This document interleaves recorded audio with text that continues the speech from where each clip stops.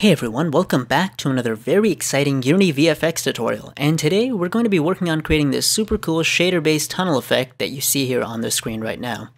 To make this effect, we're going to be going through quite a few different set of tools so that we can generate the individual pieces required for the final composition, which is why this tutorial will be split up into several parts. In each part, we'll focus on a specific tool in the pipeline, which I think will make it easier for people to reference and learn from, as well as make it easier for me to actually do the full tutorial and edit later on. In this overview, we'll just briefly cover what this effect consists of, as well as the tools we'll be using in later parts. So if we go into Unity's editor, you can see that this effect is 3D and more or less made up of a bunch of animated materials attached to open-ended cylinders, like this. It's even got this bonus particle effect right here, just to show you how it can be customized whichever way you want.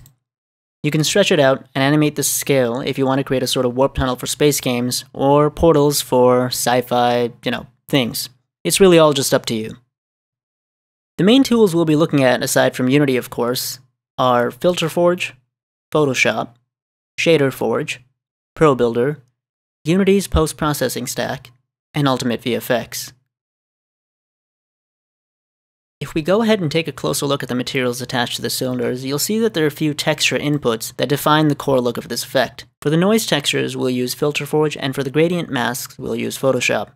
There are several other properties exposed to the material that the shader can use to change things up, like the color,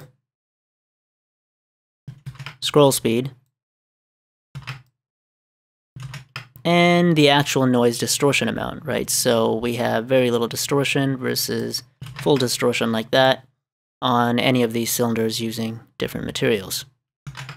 The shader itself will be assembled in Shader Forge, since having a visual node-based editor for shaders makes everything just easier and more fun. Then we'll head on over to using Pro Builder right inside Unity to create the properly UV mapped cylinder template. You can use Blender or Maya or whatever other 3D modeling package you want, but using Pro Builder allows us to have a tighter pipeline, which is good for rapid prototyping and efficiency. After that, all this blooming stuff will be handled by Unity's post-processing stack, so we'll go over the main settings needed to get this look. And then finally, we'll be touching on using Ultimate VFX to add in particles, because particles usually make things better and prettier. Alright, so that's all for the overview, and whenever you're ready, we can start. See you soon!